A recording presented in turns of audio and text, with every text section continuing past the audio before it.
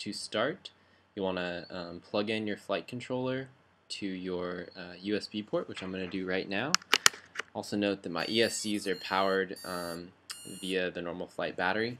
I'm just going to remember to connect this to my Windows machine. I'm running on a Mac. This is in VMware.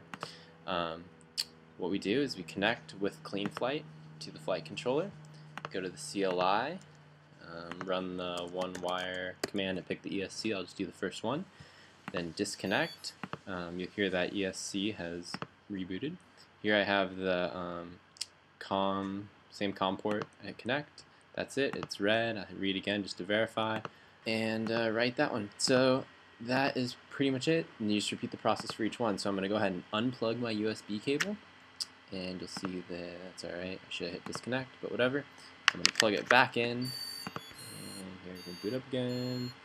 Alright, going to connect with Cleanflight Configurator one more time. Go to CLI, do one wire 2. Now we're on ESC2. Let's go ahead and connect with blheli. Read the setup here. Let's just name this ESC so we can tell right setup. There we go. Read it one more time. Alright, we're on 2. Let's disconnect, unplug the USB, and plug the USB back in. There it goes. We're on 3. We'll connect. We'll do one wire 3. Disconnect from Cleanflight. Connect with blheli. Read the setup. There it is. Let's name this one 3.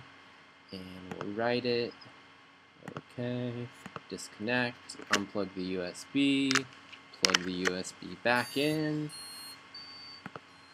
Connect Cleanflight. Just going to show you here that we have one wire. Let's use 2. Disconnect there. And connect here. Read the setup. Okay, there it is, ESC2. And that should be pretty much it. Good luck and happy flashing.